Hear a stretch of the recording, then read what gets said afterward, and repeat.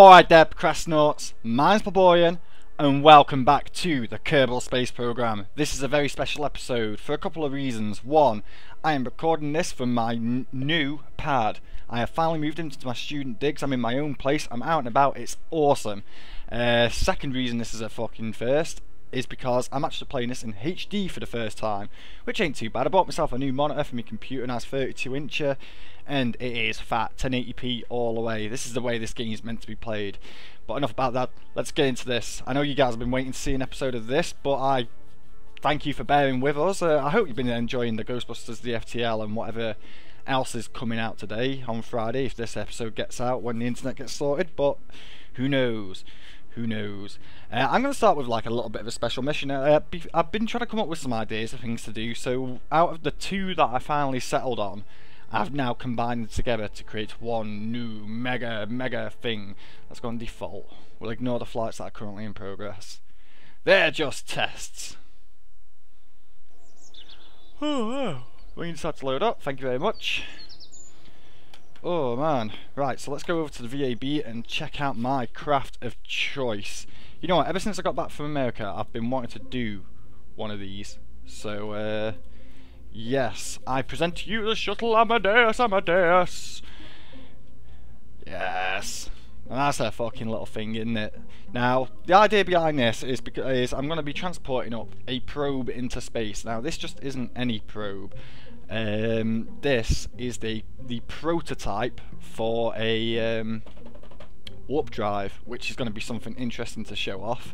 It's actually pretty cool. It's a little bit hard to get used to, but once you get a head around it that it doesn't create any speed, then it's quite easy to understand. You just got to be careful about how much fuel you bring with you and stuff. But yeah, there we go. Because I'm also a little bit different, I've also decided to use some different engines. Now, these aren't the engines that come with this shuttle mod, but they're actually pretty cool to say the least. These are the pitch vector engines from Toho Torpedo. I'll put a link to these in the description, so you can download them all. The shuttle you might not get to work in the most up-to-date version. I had to do a lot of CFG work to get this into the game. I've also messed with it a little bit, so these tanks are like physically bigger and the boosters aren't as big and so on and so forth. But yeah, let's go.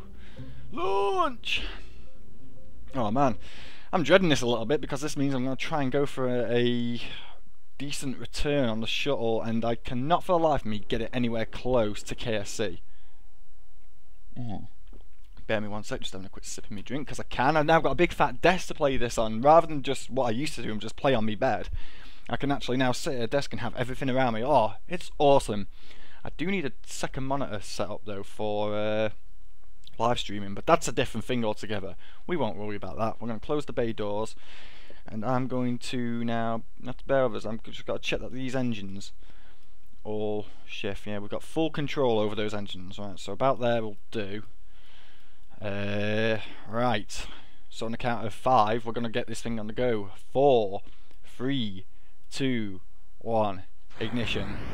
Bring us up to full power and release us. Okay, that's a bit too much tilt on that, so, but never mind, we're off and we're going. Commencing rolling operation. Got to get myself back on that mark. So that's a little bit of a problem with this. The launch is a little bit uneasy, to say the least. You should see what happens when the bloody separators come off. The bloody boosters. That's when shit gets hairy, man. But yeah, it seems like we're holding this quite nice. I need to pitch up just a little bit. Hold it there, if you can.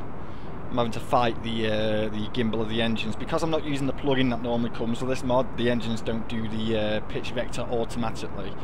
And so I have to do it all myself. So this is going to go a little bit horribly wrong during the actual ascent. I may even end up flipping the entire shuttle, but it's nothing that can't be saved. And we're actually getting some height up here, and we're starting to pitch over a little bit, and that's not my doing. So, but I am going to give it a helping hand to get us down. We are over 10,000 meters now. But you hold yourself there, pitch those engines back a little bit to try and hold it. Oh, I'm struggling to keep a hold of it now. Those boosters need to come off. Go. Boom. And... whoa. Okay. Like I said, it's nothing we can't fix. There we go, that seems nice enough. Right, get those down a little bit, see if I can get some extra control in there. Whoa! I'm having the time of my life trying to sort this out. Right, go back to normal. Thank God for those engines. That's all I can say. Right, how high are we? 30,000 metres. I've not been paying attention to this at all. As you can see, this thing is a little bit iffy on the ascent. I mean, I wouldn't mind some engines that do this automatically, just so it doesn't do the whole flip thing, but it's nothing we can't sort out. I mean, it's just not really realistic, is it? Right, we're going over 1,000 metres. You know what, let's pitch this down a little bit. See if we can keep it under control. Which I think we are doing quite nicely. If I can get it to stay there, what we like on launches and stuff. It's 73,000 metres, so we are climbing quite nicely. I do need to get that prograde down a little bit. I also need to pitch the engines a little bit, not too much though. Otherwise we're going to have... Oh, here we go, we're having problems already. Luckily though, we don't have to do much of this. We can ditch this tank and we can deal with the shuttle on its own. How are we doing now? 90,000, right, okay. Keep on going, keep building that speed up ever so lightly. We are starting to drift a little bit, so what's that? 114. Alright, let's get some RCS to help us out here, because I have packed quite a bit, even though I don't really need it. Right, okay. And right, I just need to hold there. I'm going to thrust up. You're going to help me out as much as you can, getting me apoapsis out and bringing that prograde down. Right, get this out so I can keep an eye on you. Let's take it up to about 150 and then we'll stop there and we'll burn out and do a circularization from there, I think. Alright, 150. Nice. So, first thing I want to do is, I need to stop it from rocking, so that'll do. I'm going to put the SAS on. I'm going to kill the main engines. Get ready with the disconnect. Here we go. Boom. Alright, let's move back. I should have rolled it in all fairness and got above it. Let's get some rotate on to help us out. Sweet, now we're the right way up. Perfect. All we got to do now is just cruise along to the apoapsis while this thing backs away nice and steadily. Bear with us 1 second, I really need to sneeze.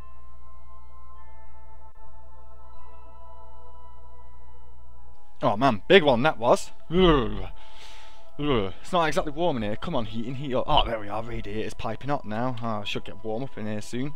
Tell you what, eating in my new pad is awesome. Takes like 5 minutes to get the radiators on. Right, here we go. Let's see what we can do here.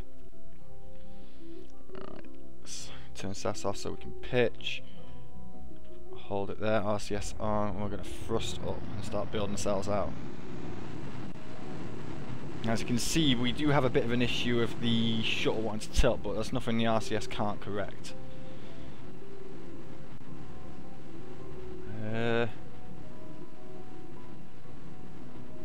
Not seeing much building going on here. Where's my litter? Where's my tank?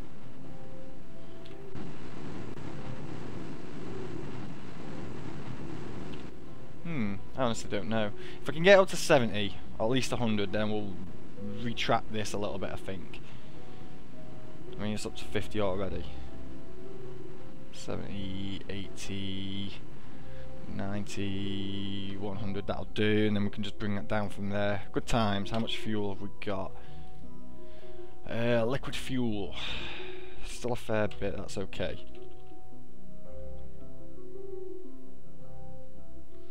And then what I'll do from here is I think I'll release the probe here, and then we'll do a couple of rotations until Kerbin is on the light side, and I'll prepare to drop down. Let's get round more into the sun, shall we? Yeah, there we go. Turn the SAS off, flip it round.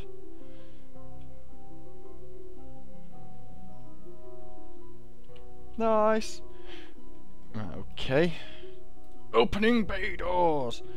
And now just got to hope that this doesn't connect with too much force. Decouple. Ooh, it's not so good. Right, come away from it. Nice. Well, there goes the hyperdrive probe anyway. First ever Kerbal hyperdrive unit to test being performed today. So let's open this up. I'm just gonna turn the RCS off and get this into its own position. Now, if I'm truly honest, how long is this going to take up? Warp drive charging, you say. So active efficiency. So that should be charging, but I don't know how fast it charges. The next thing I need to do is let's see if that is charging up. It's not. Right, let's go back to the Amadeus, close her up, and then we'll warp a little bit, and then we'll come back to check it and see what happens. In all fairness, I reckon I'm going to land this thing and then I'll do some quick checks just to see if it is actually working as intended. Oh man, Kerbin's miles away. God damn it.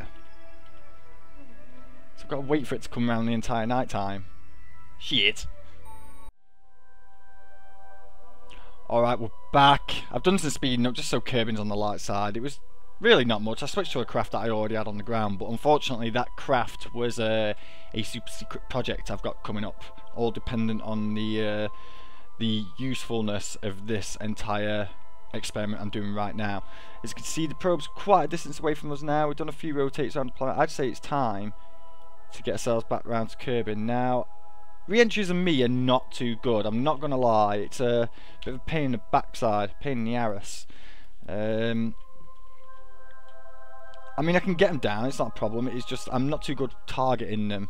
I mean, I've tried to before with Juno landings and such, but I seem to have more luck there than I do here. Probably because of the thin atmosphere, and I'm able to like shoot a little bit wider than what I normally would be able to. Alright, let's get this down a bit. So I need to come on this rather sharpish.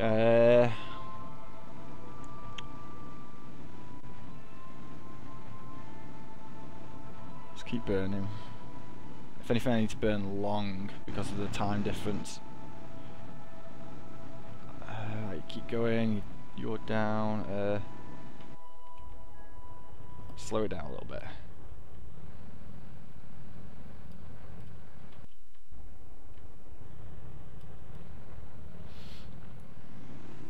Go on.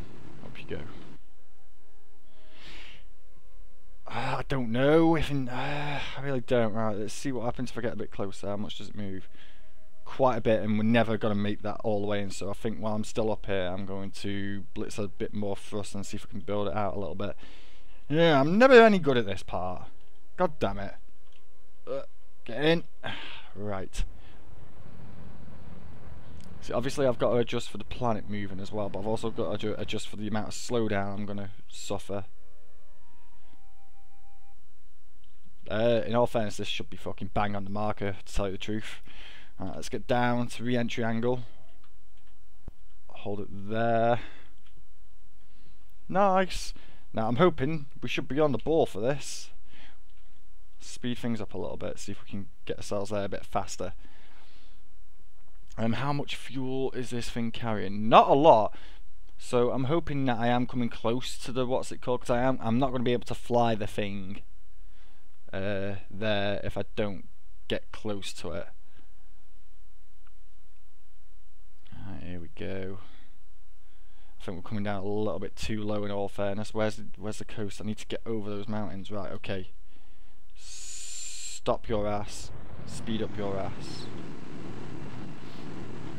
Use all the fuel. I don't know what kind of good that's done me, but there's the mountains over there. Shit!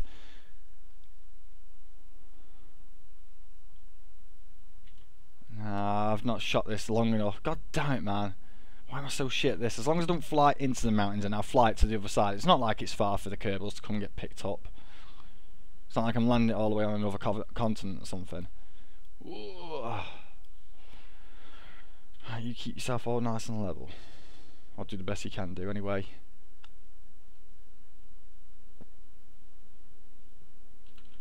Ooh, speed it up. See if we can pitch up a little bit. Ooh, speed it up with the power of RCS. May as well get some of this used. Not really using it, am I? Whoop. Oh man. Well, come on, fall as best as you can. Get some of this used. It's not going quick enough, is it? So let's pitch. Go, go, go! If I want to pick up speed, I'll just dive down a little bit more. The thing should be able to pitch up of its own free will. Whoop. Oh, that's me. Oh gosh, shit. What am I doing here? That's me turning the sass off. God damn it. Right, okay. Go. You're fine. You can do this.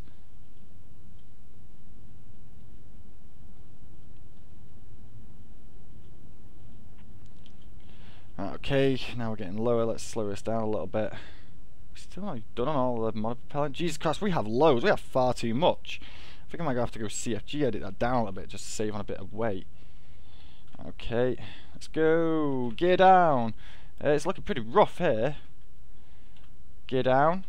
Gear down. How not to pilot the shuttle by your friend Pleborian. Ugh, it's a rough one. Go on, man. You can do this. It's not meant to be a flyer, it's just a glider. Right, you're coming in low. Nice, go a bit faster. Try not to go landing on a hill. Alright. Excellent, this is going down nice and steadily. Boom, boom, right, let's slam the brakes on a little bit. Nice! Kill the RCS. Excellent, our Kerbal's made it home alive. Who would have thunk it, eh? I know I fucking certainly wouldn't have done. They're not going to make it alive if they don't slam the brakes on. Sweet. Alright, so we made it home with the shuttle, ladies and gentlemen. I think what we'll do is I'm going to take a little break, go check on my washing, and I'll come back and we'll get the hyperdrive probe on the go, and we'll send it out to the moon or something, see if we can. Alright then guys, well thank you very much for watching. Don't forget to like, comment, subscribe. I'll catch you all in a bit. Peace out.